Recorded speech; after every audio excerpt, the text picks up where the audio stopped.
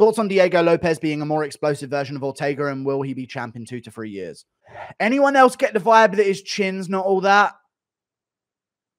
I can just look at a chin sometimes. I have a weird feeling. I love Diego Lopes. I think he's going to be a great fighter, but I definitely can see him getting chinned at some point by someone, man.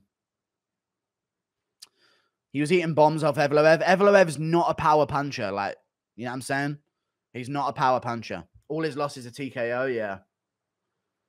Evloev doesn't throw bombs. Evloev does not throw bombs. He just doesn't. But I don't know. He looks like he's a little long-necked. You know what I'm saying? I think he can be good, though. I'm just giving a bit of criticism, you know? Do you think they should add more weight classes, 165, 195, and no weight limit to heavyweight, etc.? And how do you feel about grounded knees and 12 to 6?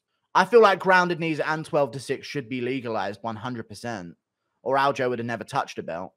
No 195. No 195. 165? Yes. If you make 195, there's already not enough talent at 205 or middleweight, and it would just ruin those divisions. So only when there's too much talent at 185 and 205 should we be doing, you know what I'm saying, that type of shit. Hey, Guru, I have a question. In order to perfectly call a fight, what are the things or points a referee should consider to prevent bad stoppages? Are the guy's eyes on his opponent when he falls to the ground? Does his hands go back to stop himself from hitting the canvas too hard? Does he immediately move once he hits the canvas? That type of shit. A couple follow-up shots aren't bad if the guy's still moving when he hits the ground. You know what I'm saying?